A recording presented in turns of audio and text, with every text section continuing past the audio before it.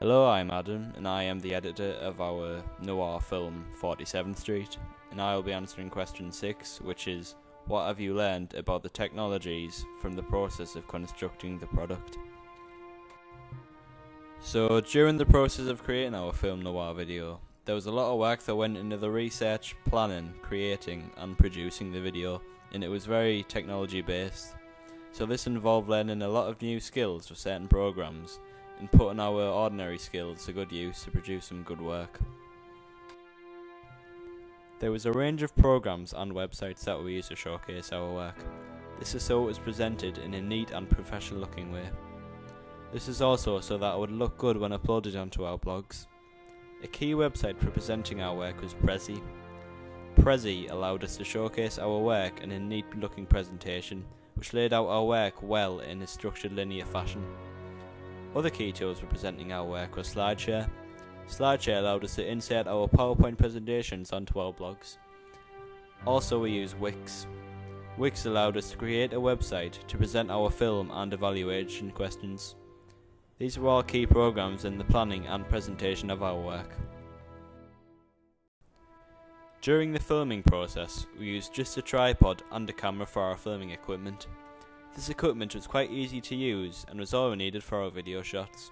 The tripod did sometimes cause our problems though, because when filming and moving the tripod, the camera wasn't always stable and produced a shaking image, especially when trying to successfully achieve a tilt shot or something similar, as the camera would shake and move when trying to film these shots. Another problem we encountered with our equipment was the camera's autofocus, as sometimes it would either go out of focus or not focus on what we wanted. Though this equipment did have its problems, it was easy to use and set up, and did the job very well when it came to getting the shots we needed. When I started editing the video for our rough cut and gathering all the clips in order, I initially used iMovie. Though when it came to editing the final cut of our video, I used the Apple software Final Cut. The reason for this is because iMovie is quite limited in its terms of editing videos properly, and I wanted to use a program that had more depth in terms of features and freedom to edit. Final Cut gave me a lot of different options and the overall interface was much better to use. Before using Final Cut, I had no idea how to use it, as I had no experience whatsoever in this program. Though over time, I learned how to use the program through watching tutorials and using some of the program's features.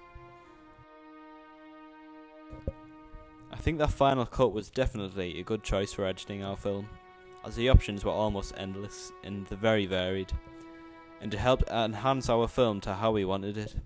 One problem that was solved through editing was the brightness of our film.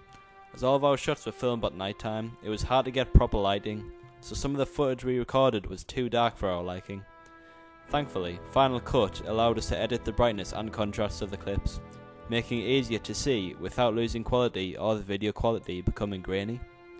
The filming studio or track was not needed for our film, and the tripod was all we needed equipment wise for filming. When it came to putting our music onto our video, I first tried using GarageBand, but I did not get the sounds that I wanted or needed. Although it was an easy, user-friendly program to use, I ended up using music from a copyright-free CD, which had plenty of sounds that fit very well with our soundtrack. These were some quite dark, sinister and moody tracks, which complemented the atmosphere of our film.